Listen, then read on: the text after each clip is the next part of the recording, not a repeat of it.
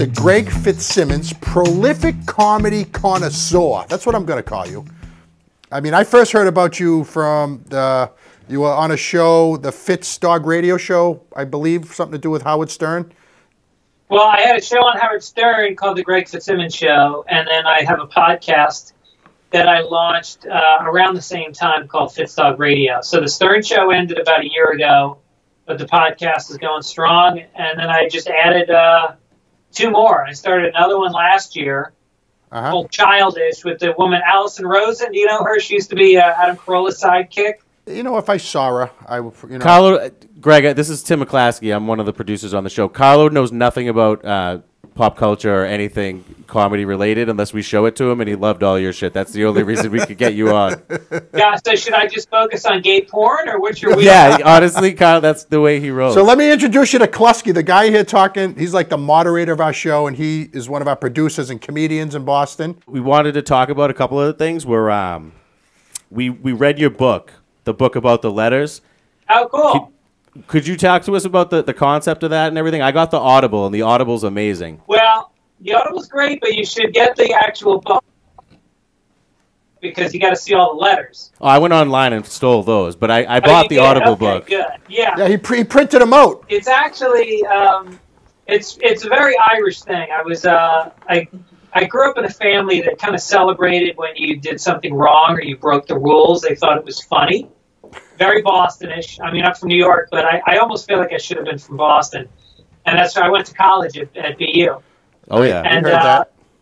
And so there was all these letters that had been sent home when I would get in trouble my whole life, including like, police blotter in the newspaper in my name for vandalism or DUIs or like, so my mother saved all these clippings, all these letters from teachers, and I found them all in a shoebox in my aunt's basement in the Bronx. And I thought, I think this is a book. I think each of these letters is like the chapter of a book, kind of showing that from preschool through literally like as I was writing the book, I was getting letters from an agent on a gig that I was told not to curse, and I did, and they wanted to check back. So it's like kind of that spirit. It's such a cool concept because like everybody's mother has a little shoebox full of stuff, but you have like a whole life to write about in there, and then like to see these things from like it's like high school principals, mayors. Would you mind going into the story about the European mayor? Because I don't think I even read that correctly. You banged a European mayor. Is this true? I didn't bang her. She was. I'm glad it was a her. Okay, go ahead. So she was. It was actually very sweet. You would have loved her. She's around your age, and she had picked me up hitchhiking in Ireland, and I was near Galway, and she picks me up hitchhiking, and then she gives me shit for hitchhiking, and she tells me she's the mayor of Galway, and so she put us up that night in her house. And then she invited us for Thanksgiving was like a couple days later. And I was with a buddy of mine traveling. We went over there for like a year. And she invited us over for dinner at the, whatever the State House was. And then she wrote this long letter to my mother. And, I was only 18 at the time. So my mother was kind of worried that I was gone for so long. Galway's pretty big, isn't it? It's a pretty big. Yeah. Probably the 3rd biggest city in Ireland. Yeah. And so she wrote this nice long letter saying that I was a good kid and I had good manners, and that's all my mom cared about. Oh, in the book when it said she put you up, I thought it meant it banged her, and then when she wrote a letter to your mom, it had a completely different context. So you didn't fool around with her at all. No, if I had, she wouldn't have written a letter to my mother. She would have written a letter to my father. So are you all done with this pandemic? How is this treating you? I mean, are you as crazy as we all are? There's no comedy going on. Yeah, no, there's no comedy. It's, it's just weird because the way I live as a comedian isn't that different than how everybody in America is living right now. Right. I'm used to being alone all day anyway. It's just I'm not flying out to whatever city to perform that weekend. So it's not too bad. My son's home from college, so he plays soccer. So he makes me do these intense workouts with him, which I do every day. Haven't had sex with my wife in almost a month. My wife stays 6 feet 9 inches away from me every night. That gives her 4-inch clearance. When you measure your penis, and I know you do, you strike me as the kind of guy who does. Do you go above? Underneath. It's bigger from underneath. You know that. But how far underneath? Where do you start? It's just the asshole? No, to where the balls are. You know what I'm saying? You go from underneath because it's definitely bigger that way. I mean, you got the Irish inch, or are you one of those Irish guys who got a potato pud? No, I got a big dick. Oh, yeah! Good for you. All right, so when you come to Boston next time, you got to come and be on our show or what? I'm on your show right now. I know, but I want you in plans for the future. We were 5 minutes into this. That's right. It's like dating a girl for 5 minutes and saying, "Hey, you want to marry me?" No, I want to get to know you a little bit. Don't worry, you're going to want to get to know me. Trust me. You came up in Boston though. You started at BU, and that's when you started doing comedy, right? Right. What were what were some of the clubs that were around back then? They always talk about the Ding Ho. That was before your time, right? Oh yeah, that's before his time. Yeah. Now, when I started, first night I did was Stitch's Comedy Club open mic night. It was a Sunday night, and it was I had a bunch of friends from college come down because Stitch's at that time was up on Com Ave, right next to BU. So like all my college friends came down and they shilled it up and they clapped for me, and that was easy. And then I went to Nick's Comedy Stop on a Monday, and that was a different sport. That was like, you know, you get all these tough guys, like union guys from Southeast sitting out there, shit-faced, and they do not give you the credit for being funnier than they are. You have to earn it. You have to prove to everyone in that room that you're funnier because they all think they're funny. Right, right. And is that a uniquely Boston thing, you would say? Or oh yeah. Yeah. Oh yeah. Yeah, he totally reminds me of a Bostonian. Like, I can't believe he's a New Yorker. Yeah, like I just seems like he seems like a one of us guys. So when you became a comedian, was it because you saw somebody was so horrible and you said, "I'm better than this guy"? Is that how you started out? No, I always had a great respect for it. I started, and you know, my father was in radio in New York, so I watched him. It's funny because yesterday I was going through old videotapes, and there was my dad died young. He was 53 when he died, and I just turned 54. So I feel like I made it. Right, you know? right. Like the rest is easy now. So, but I had this old videotape of him hosting it was a roast for a friend of his. And he did basically stand-up. And he was fucking good. And I was raised watching him do that. I was raised, you know, listening to George Carlin and Bob Newhart and Betty Bruce. I was a record collector. I collected all these comedy albums. And then I used to go to all the clubs in New York City. I'd go to Catch a Rising Star and the Improv. And ever since I was used to sneak in when we were like 16 years old. And I saw guys like Seinfeld and Paul Reiser and Richard Belzer and all these guys that were coming up. And I only wanted to be better. I wanted to be as good as them. I felt humbled to be on a comedy stage at all. You came up at like an amazing scene too, because like that scene doesn't exist right now in Boston. I mean, nothing exists anywhere. But as recently as 3 months ago, there weren't 12 comedy places open on a Friday night that you could go do a set at. It must have been like, you know, Shangri-La for comedians then too, just to be able to perform. I think there was actually a club called Shangri-La. It was like because there was a lot of Chinese places. Every Chinese place that had a back room for banquets, they would just show a guy like Dick Darty would just show up and he would go, "Hey, I can make you a lot of money," and he'd just put a mic stand back there. Yeah. He'd write comedy on the door, and the place would fucking sell out on a Tuesday night in Nashua.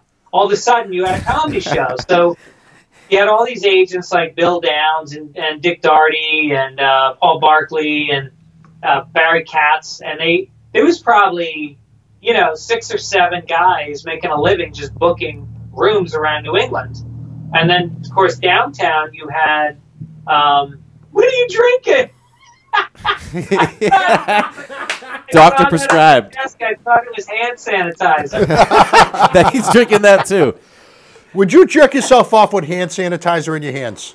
Yeah, because then I can fuck somebody and I know I'm not going to get corona.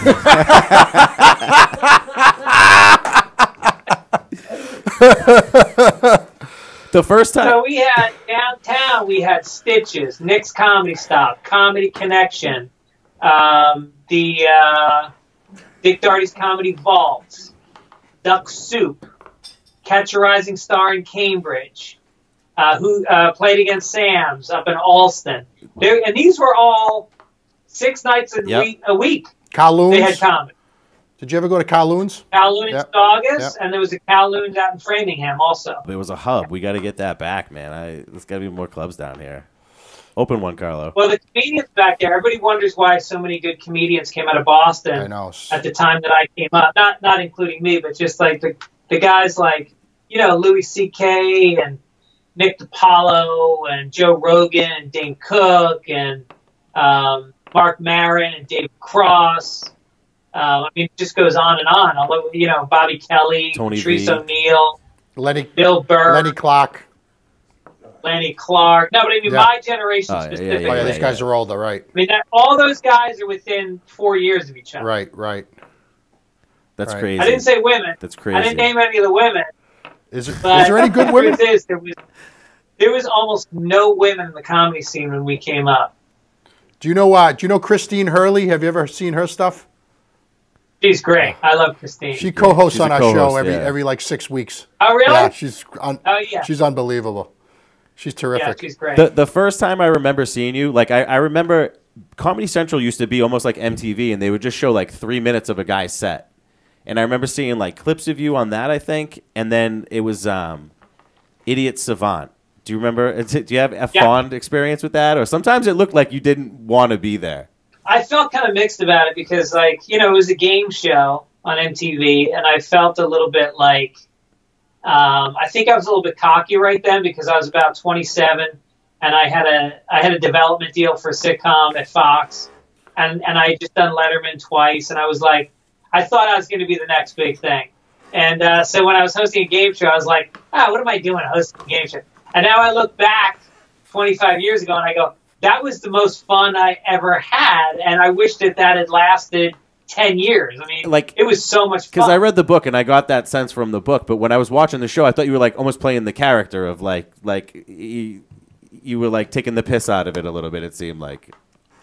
Yeah, that's sort of my persona on stage also. I'm very like like you said, I'm like a Boston guy. I'm very sarcastic. Is it true you taught Ellen how to do that dance during her show? That's right. Taught her that. I taught her a lot of things, which her girlfriend can thank me for. Her girlfriend's a piece of fucking ass, by the way. Yeah. You know what was one of the most impressive stories to Carlo is that you met Brooke Shields at 14. How was that? You met Brooke Shields? Yeah. Well, again, my father was in radio, and he also hosted the Jerry Lewis Telethon out of New York every year for like 20 years. Wow. So, when I was like 14 and Brooke Shields was like 14 and I was 5'3" and she was 5'10", he invited us down to the telethon. We would go down every year. We'd go to the telethon. We'd sit there for like 8 hours. Oh, my God. And we'd meet all the celebrities. And I got a picture with my arm around Brooke Shields. And that was spank bait for a long time. Dude, you met her and then she did Blue Lagoon, right? That was during Blue Lagoon. Oh. Yeah. Wait, she was 14 during Blue Lagoon? She was young. Yeah. She might have been 15 or 16. Jesus Christ. She was pretty. She still does it. She still looks pretty good. She looks fantastic. She looks pretty good. Does. So 4 Emmys for writing and producing the Ellen Show. Is that true? This is what Klasky is like. It's kind of creepy how much he likes you. But I know all the stuff. Damn, oh shit. Fuck yeah. They're collecting dust. There's only 3. I just saw 3. My mom's got one in Florida. That's some baller shit right there. That's so nice of you. That's baller. So you were supposed to be out here on April 2nd, right? But we were all gonna come to the show. Yeah, we were all going. Laugh Boston's just one of my favorite clubs, and John Tobin is the greatest club owner in America. We've had him on. We've had him on. Funny shit. I can listen to him tell Don Gavin stories for 3 hours. He's been on our show. He's a great guy. Can you throw a Gavin story at us? Yeah. Yeah. Do you have a Gavin story for us? So Gavin's on stage one night. He's about a dozen White Russians into the evening when he goes on stage, and he kills, and then he comes off stage, and one of the comedians says to him, he's standing with a bunch of comedians, and one of the young comics goes, "Hey Don, you repeated a joke up there," and Gavin goes, Record 6.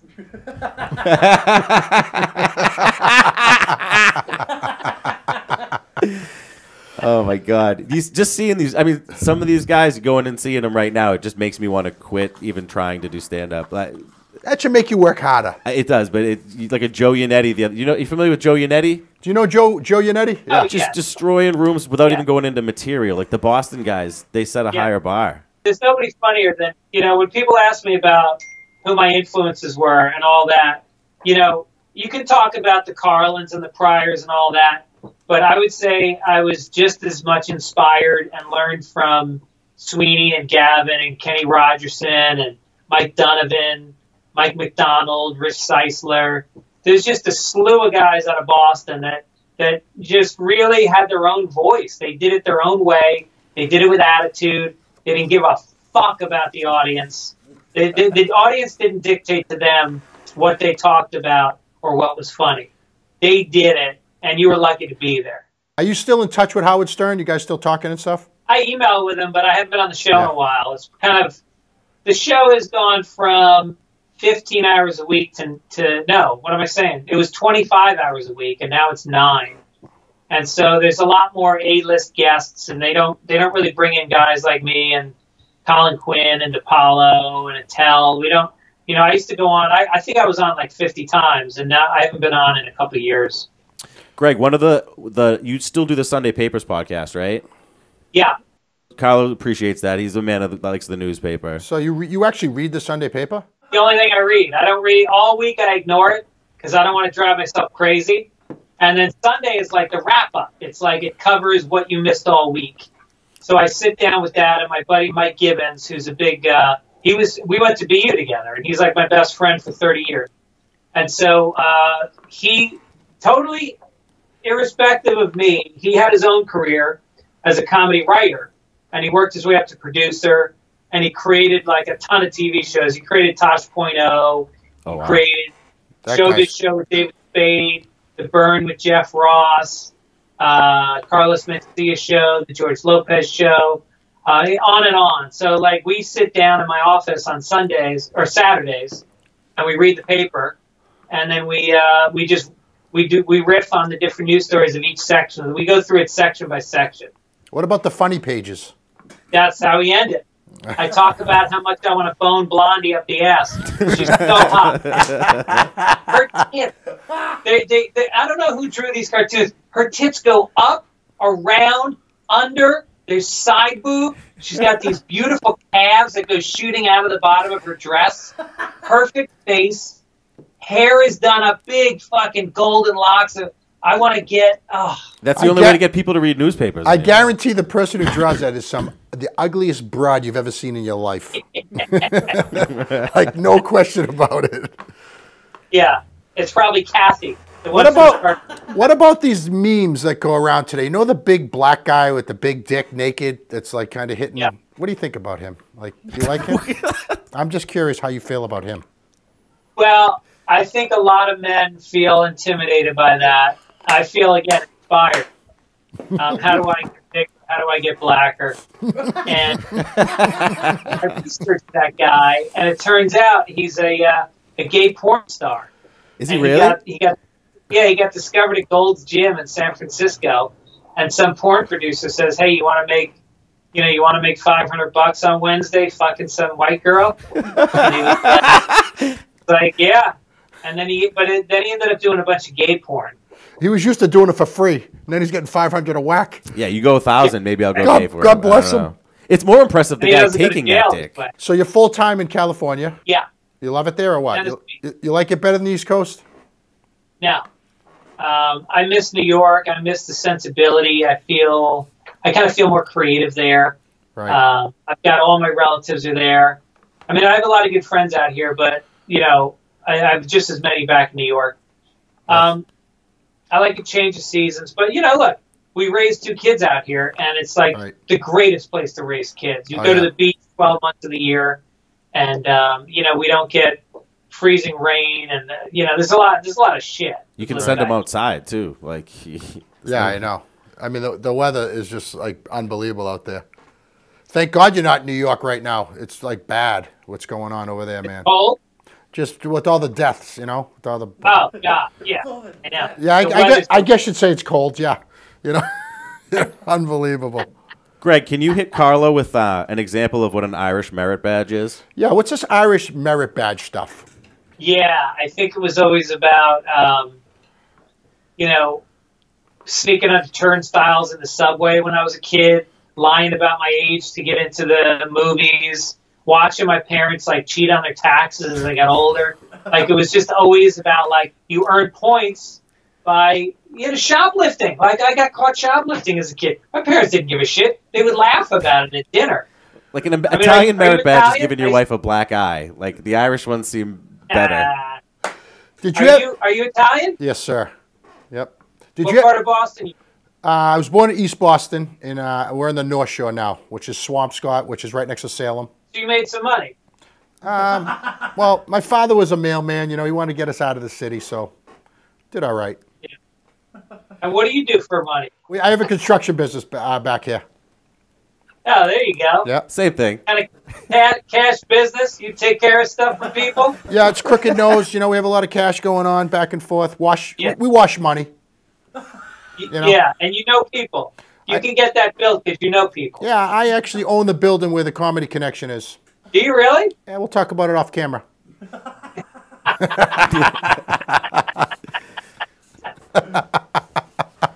So how'd you end up doing a podcast? What made you do a podcast? We have a show every Monday. It's called the I Love Monday Night Live Show because we actually love Mondays for real. And we want to know how you feel about Mondays. I think you might like them because you seem kind of a positive guy. We're not about like this like motivational shit. We're just about how everyone else sucks and we're great. That's how we feel about ourselves. Yeah, I feel like that. And it's not that I feel better than other people, but that doesn't mean I feel good about myself. It's just that's how poorly I look at other people. But I always love Mondays because when I got the Howard Stern show, I was on it for like 10 years, and it was on Monday night. So as a stand-up, I'd go on the road on Thursday night. I'd come back on Sunday morning. And then on Monday night, I had this regular gig. And as a comic, you never know. You may not be working that week. You may not be working for 2 weeks. And then all of a sudden, you know, you got no life. You got nothing regular. So I had this thing I could hang my hat on every Monday night. During the day, I'd work on like some stuff to talk about. And then I do the show, and it was such a great way to start off the week. It's funny to hear you call it a regular gig. That's like that's the seat next to Carson to like the entire generation, man. You were the guy. It's pretty fucking cool. Yeah, pretty good resume you got. That's for damn sure. Well, I can show you the hairline to show where That's probably we probably took up enough of his time. We really appreciate it. My pleasure. You guys are great. And I would love to do it when I'm in town, of course. I already knew that. You know what I'm saying? You thought I was being premature ejaculation, motherfucker? I knew you'd be here. Fuck the Boomtown Rats. I love Mondays. Yeah. That's solid, man. That's solid. All right. We'll talk to you soon. Thanks again. God bless. Greg. Thank you very much. I love Mondays.